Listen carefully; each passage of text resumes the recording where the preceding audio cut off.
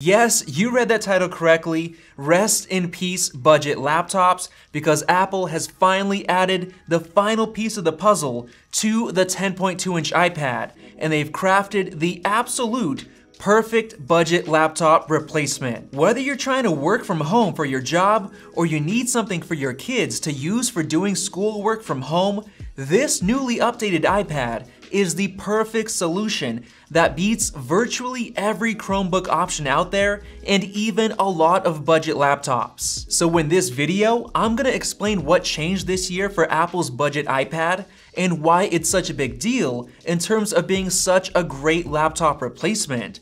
And then I'm gonna go into all of the advantages compared to just buying a cheap laptop or Chromebook. This new iPad is Apple's 8th generation iPad, and for the last 2 years, ever since the 6th gen model, it came packed with the A10 Fusion chip, which was pretty decent, but the lack of performance was visible in many different areas. First off, you could tell that apps loaded a bit slower, and navigation was sometimes a bit glitchy, with the processor lagging slightly behind in terms of what you want to do with your tablet. Web browsing would be noticeably slower compared to other higher-end iPads, and for apps that require a bit more performance, this iPad just wouldn't cut it. Kids love iPads because of the massive iOS App Store that's filled with every type of game out there, from casual games to ones that teenagers would enjoy, like Call of Duty for example. But for those more demanding games, the basic iPad just didn't have enough power. But now Apple has finally given us what we wanted,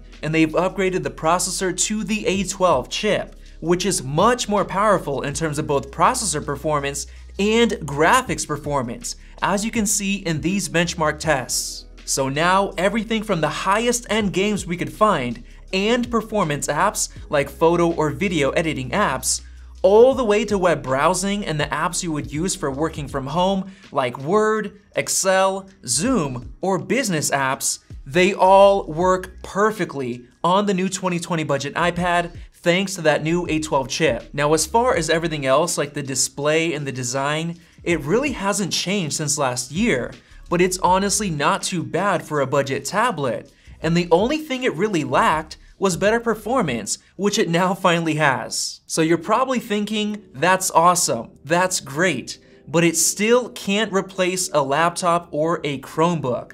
But I'm here to tell you that it can, and it works even better than you think. Here's why. Earlier this year, Apple released the long-awaited cursor support feature for the iPad, and shortly after that, Logitech came out with the Combo Touch keyboard case for the budget iPad, so let me explain why it's such a game changer. It comes with a very solid case which gives it incredible drop protection, so you don't have to worry about your kids cracking the display. But there's also the bottom portion that connects magnetically to the iPad Smart Connector, which basically creates a hardwired connection that powers the built-in keyboard and built-in trackpad, so there are absolutely no batteries or dealing with a Bluetooth connection. And by the way, Logitech is the only third-party company that supports the Smart Connector, and it's the main reason why I recommend this keyboard case over any other option you could find on Amazon. The reason for that is because it gives you a very reliable typing experience without any lag. Every keystroke is registered perfectly, unlike some Bluetooth keyboards out there. It also makes the trackpad experience excellent, with every swipe getting registered, just like you'd expect on a laptop. Not only that, but this keyboard case is the only one for the iPad that supports all of the same gestures that you get with an actual MacBook. So you can swipe up with 3 fingers to get to the home page, swipe left and right to quickly switch between apps, and do things like zoom into a photo or Excel spreadsheet by pinching with 2 fingers. You're basically getting a $1,000 MacBook Air experience with a $329 iPad combined with the $150 Logitech Combo Touch keyboard case. And the crazy part is that this iPad is now more powerful than the MacBook Air in terms of processor performance. And on top of that, the new MacBook Air is known for having overheating issues and very loud fan noise. even while doing simple things like browsing the web. The iPad doesn't even have a fan at all, and it manages to stay perfectly cool thanks to the efficient A12 mobile chip. So you can quite literally surf the web, use common apps, and do most of the things you can do with a MacBook Air on this budget iPad thanks to that keyboard case. But getting back to the main point of this video, let's talk about budget laptops and Chromebooks and why it just doesn't make sense to buy one of those compared to this iPad. So let's say you walk into your local Best Buy and you tell them you need a computer for your child to do schoolwork from home, and you have a budget of around $600. They're either gonna point you to a Chromebook, which relies on the web browser to get work done, since actual app support is incredibly limited, or they'll point you to a cheap Windows laptop, which has fairly low specs and very often doesn't have great build quality. Both of those options are probably gonna work just fine, and you'll be able to surf the web, join in on Zoom calls for school or business, and other things like that. But on top of already being able to do all of those things with that keyboard case, the iPad has a couple of very important advantages. First off, it's much more portable than those laptops and Chromebooks, especially since you can take the keyboard portion off and use it as a tablet. So when your work is done, you can relax on the couch and watch some YouTube or Netflix with the small and lightweight tablet instead of a full laptop. And on top of that, the iPad gets Apple Pencil support, which has the reputation of being one of the best note-taking and drawing experiences you can get on any tablet. And then if you're getting an iPad for your kids, they have access to the massive iOS App Store full of every type of game, which all run perfectly well thanks to the new chip and the very optimized iPadOS software. Now that's something you can't say for budget laptops, since you need much more performance to get a decent gaming experience for Windows games, and the game selection for Chromebooks is basically non-existent compared to Apple's iOS App Store. Now if you don't care about games, Apple also has a massive library of basically every app you can imagine, whether it's for business or anything else. And on top of that, Apple's iPads are known for running very reliably for years, not slowing down like other cheap tablets do, and they don't suffer from crashes and error messages like a lot of cheap Windows laptops do. And the best part about iPads is that they get software update support for years. Apple's latest iPadOS 14 was just released, and it still supports every iPad since the iPad Air 2, which was released all the way back in 2014.